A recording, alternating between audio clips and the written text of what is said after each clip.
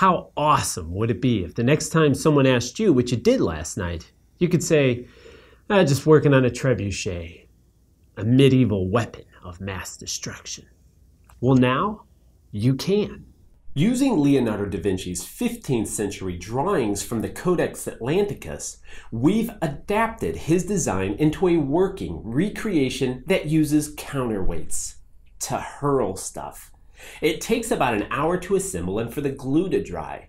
Everything needed to make the trebuchet is included in the box. Glue, string, sandpaper, a flag. The wood pieces are pre-cut, all natural and untreated from sustainable forest. Creating a three-dimensional structure from the step-by-step instructions included with trebuchet will stimulate your planning skills as well as your fine motor skills as you actually construct it.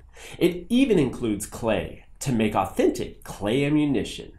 The only thing that's not included are the counterweights. You can see I'm just using simple marbles, but you can use anything. Pennies, gold, whatever you got laying around the house. Then, when your clay ball is in the sling, on the sling ramp, you can pull this string, which will pull out the release arm, holding the release gear and the crankshaft handle, which will start spinning incredibly out of control due to this string being wrapped around the drum, going up the mast, and comes over and ties directly to the swing arm, which is under incredible pressure because it's holding up this counterweight.